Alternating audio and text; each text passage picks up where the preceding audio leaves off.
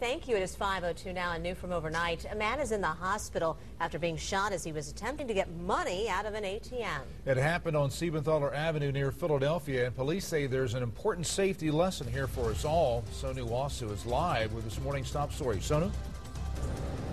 Good morning. Dayton police are now looking for that gunman and his partner. We're told they were both wearing ski masks and had on dark clothing and fled in a dark car. The crime took place just after midnight at the Right Pat Credit Union Drive-Up ATM. It's located in the Northwest Shopping Center on Siebenthaler Avenue. Police say a man in his 50s drove up to the ATM machine, and right as he pulled up, the suspect approached him with a gun and attempted to rob him.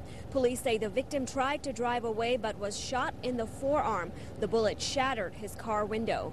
The victim's girlfriend drove him to Good Samaritan Hospital, where he is recovering from his injuries this morning. Police advise residents to be cautious when choosing an ATM machine at that time of the day. You may want to go to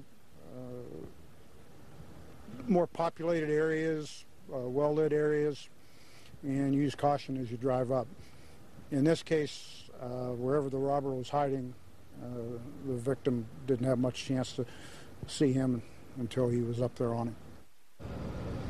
There's no word on the victim's condition at this hour. Police have not released his name yet. If you have any information about this crime, call Crime Stoppers at 222-STOP. Reporting live, Sonu Wasu, 2 News on your side. All right, we'll be checking back with